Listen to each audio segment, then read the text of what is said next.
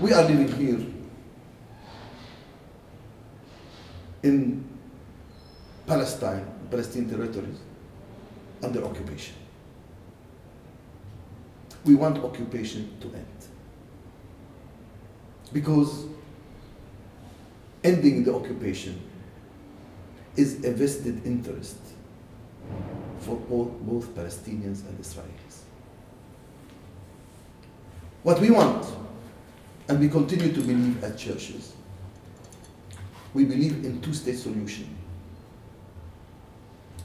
The state of Palestine living side by side with the state of Israel on 1967 borders. We want Jerusalem to be a city for the three religions, Judaism, Christianity, Islam, and for the two nations, Palestinians and Israelis. And for me, these are issues of justice. We want to thank the churches, the member churches of World Council of Churches, that have been supporting our vision. And they are still committed for justice. We believe the core problem of the whole Middle East is the Palestinian-Israeli conflict. Once you solve it, it's easier to solve other conflicts.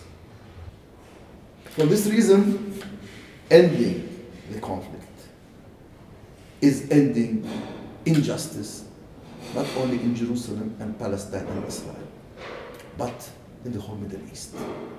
The churches must work and speak, principles in our world and not shy out, because if the church will shy out, or if the church will say, oh, I am sorry, this is not my work to work for justice. I think I want to remind you what Bonhoeffer said. He said, the church must be the conscience of the state. If the states are not working for justice, the church must remind them that after all, justice is for the human being. And for this reason, as mentioned earlier, justice is a biblical notion. It's a call for the church. Even Professor Jeremias has written and has said, justice is the only notion of the Old Testament.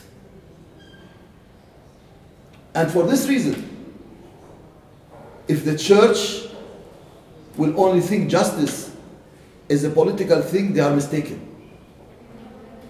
We don't speak on one part of the human being. We speak on holistic, the whole human being. If the whole human being does not live in justice with their dignity, and if the church doesn't, who will do it? The church is called to work for justice. Some may tell me, it may be costly for the church, and we are not politicians. Yes, I'm not a politician. I am a church person. I am an evangelical.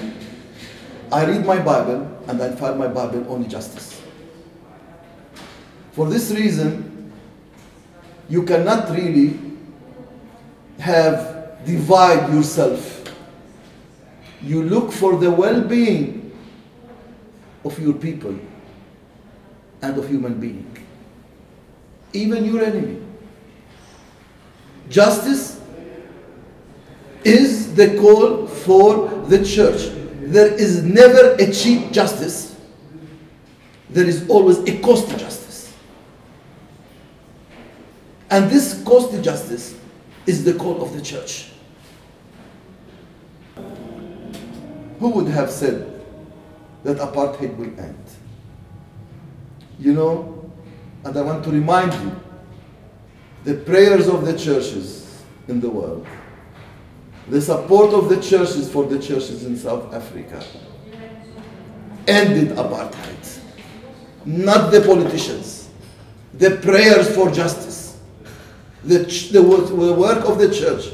And this is a good example for us, that if the church will together in the whole world work for justice, we will create a symphony of justice that will challenge the injustice of the world, and that can change our world from being a world of injustice to a world of justice. This is your call.